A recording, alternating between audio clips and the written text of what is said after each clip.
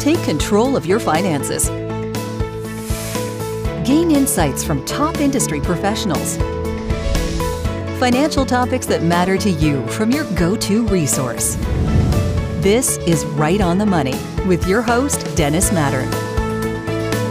Hello and welcome to Right on the Money, the show that features financial advisors, insurance professionals, and fiduciaries who discuss financial topics that empower you to take control of your finances. I'm your host, Dennis Mattern. We're so glad you've taken time out of your day to spend with us.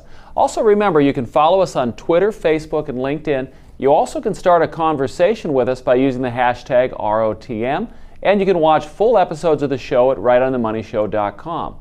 Now, I'm pleased to be joined today by our friend Larry Lerner, owner and operator of Artist Business Management Group. Larry, great to have you here with us today. Thanks for having me again. I always enjoy this. We love having you on the show. You're such a great friend. Now, I am excited to say and hear more about the fact that you're working on a book. Yes, I am. I am having so much fun with it. It's amazing. In my practice, basically, I keep telling stories and trying to improve on what we do for people for planning. So therefore, I said, okay, I'm going to write a book, and I'm going to include some of the war stories and some of the solutions to fix the problems. And basically, the gist of the book is the actions that we can take today that will greatly, greatly help us for tomorrow. We truly are probably a nation of procrastinators. Yes. You know, the four biggest threats to your retirement are taxes, inflation, investor behavior, and procrastination. And if we could just knock out a couple of those, we're looking good. And you add into the fact, something that you'd mentioned off camera, was that you have those four threats, and then you have the other thing that's taken away, which is time. Time. You know, retirement basically is almost like the three-legged stool. You've got time, money, and an interest rate. If you're young enough, and if you start early enough, you don't need a whole lot of money to create a magnificent retirement if you're just systematic about putting money away. Now, I saw some interesting statistics that I was looking at before you came in. One, I saw a study from 2012 that said that 47% of all workers are either not too confident or not confident at all in their ability to retire eventually. I saw another statistic that said the typical time horizon that investors, pre-retirees, are looking ahead is 5 years, and only 2 out of 10 pre-retirees are looking 20 years into the future. Now, as somebody who works with people on their taxes and somebody who works with people on their investments, what are you seeing out there?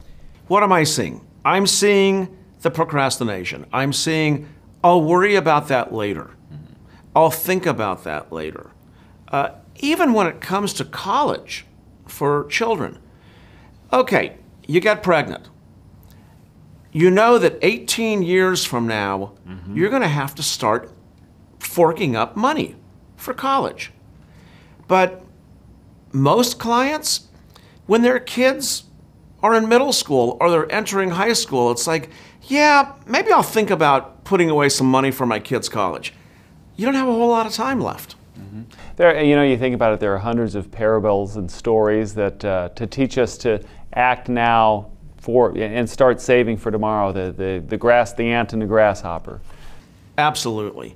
You know, I've always said that this practice, this profession that I'm in, you can actually look pretty smart by just simply remembering all the bad stories and preventing those from happening again and again. Those cautionary tales. Exactly. Well, let's talk about one of those. One that you have is that's fascinating that we were talking about, the story of Corey. Yeah, it's a very sad story. His dad, Corey's dad, was actually a pretty good guy. And he was not a huge wage earner, but he was a good planner. He always maxed out the 401k. He was great at saving.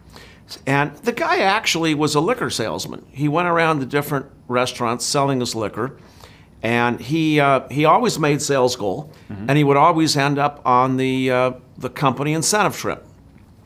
So one year, company incentive trip, there was a tour, and he went climbing and hiking up in the mountains, and unfortunately, he had a massive heart attack, and he died.